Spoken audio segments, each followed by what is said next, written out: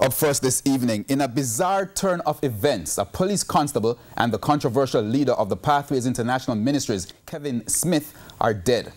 The two died in a car crash in Linstead, St. Catherine about 9:30 today. Two other police officers who were in the vehicle transporting Smith were injured and are in critical condition. Now, we'll get to that story with Kirk in just a moment. But as a matter of fact, we'll do that story right now. Chaos in the immediate aftermath of the crash. Somebody gone. The officers were taking Kevin Smith, leader of the Pathways International Ministries, in an unmarked service vehicle to Kingston for him to be formally charged. Our information is that Smith and another suspect were to be charged with the death of two congregants at Smith's church 2 Sundays ago. The second suspect, who was being transported to face similar charges, was in another marked service vehicle that was piloting the vehicle carrying Smith and the policeman who died.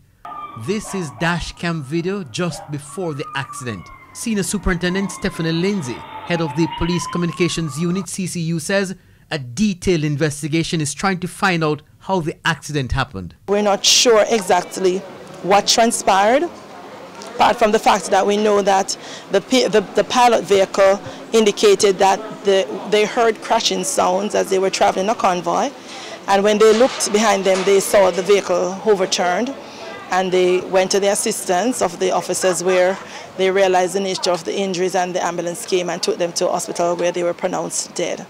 The police constable, who has been identified as Orlando Irons, was stationed in St. James. A motorist on the Linstead bypass where the accident happened says the service vehicles were heading in the direction of Spanish Town when the accident happened. There was a police car, marked and an unmarked one, escorting, I think it was Kevin Smith. The marked vehicle went through just fine, but the unmarked vehicle happened to hit a private vehicle going in the opposite direction and then spun in the middle of the road, hitting another vehicle coming from the opposite direction and went over into bushes. The eyewitness described what she said happened after the crash. There was 4 occupants in the vehicle. 2 police officers were at the front. They were both bleeding from the mouth and the nose. The two persons at the back, one was a police officer and one was, I think, Kevin Smith. They were unconscious. It took about an hour before they were taking out the vehicle because they had to be cut out by the fire truck. To me, they looked dead. The police communications arm responded to why the officers transporting Smith to Kingston from Montego Bay did not use the Edward Seaga Highway.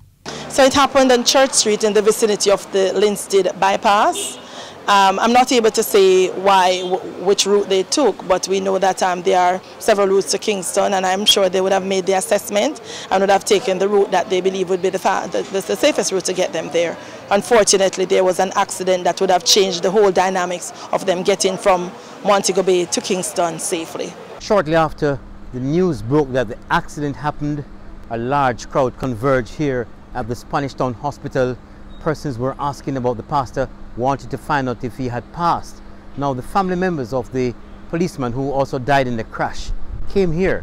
They describe him as a hard-working policeman who had 6 years service in the Jamaica Constabulary Force. This little young man is so brilliant. I mean, I remember when he was in the police force and he said, "Auntie, I'm not staying in the police force, the security force."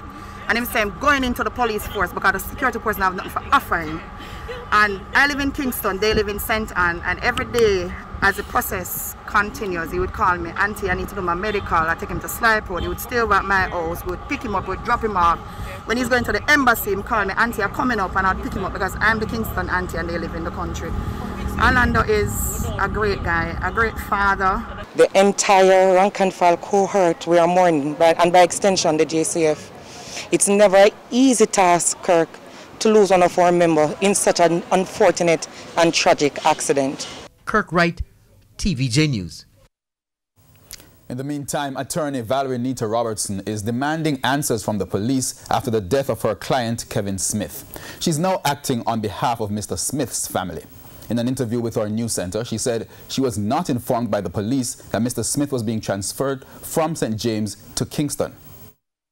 So there are questions about why didn't they take him before the parish court in the jurisdiction where the alleged offenses were committed, and then there now they could ask for the voluntary bill to send it to the circuit court in the parish. Why are they carrying him to Kingston? Because any application to move the jurisdiction, I have to participate in that. You have to inform me, you have to file affidavits to say why you want it moved out of the parish of St. James. Everything that is happening is very curious and certainly not what usually happens, and the family is concerned about it. So I'm now acting for the estate. She says prior to the pastor's removal from St. James, she was kept in the dark on his whereabouts. She confirmed Smith was questioned by detectives on Saturday, and he later asked to be taken to the doctor as he was feeling a pain in his leg. Limping for several days, and we asked for him to be taken to the doctor. They asked him 40 questions which he didn't answer, and that ended there. So we, this morning now, when we are trying to contact him to speak to him on behalf of his family, he's not in custody. So Mr. McCurdy called the investigating officer. He wasn't answering. And he called the superintendent in charge of the area, I think it's area 2, and he said he didn't know where he was. So that's when I put out the press release asking where's the gentleman, because this is the second time that they have taken him and they have not spoken with us and informed us, and they have both of us. They have our phone numbers. She says Mr. Smith's family intends to hire an independent pathologist for the autopsy.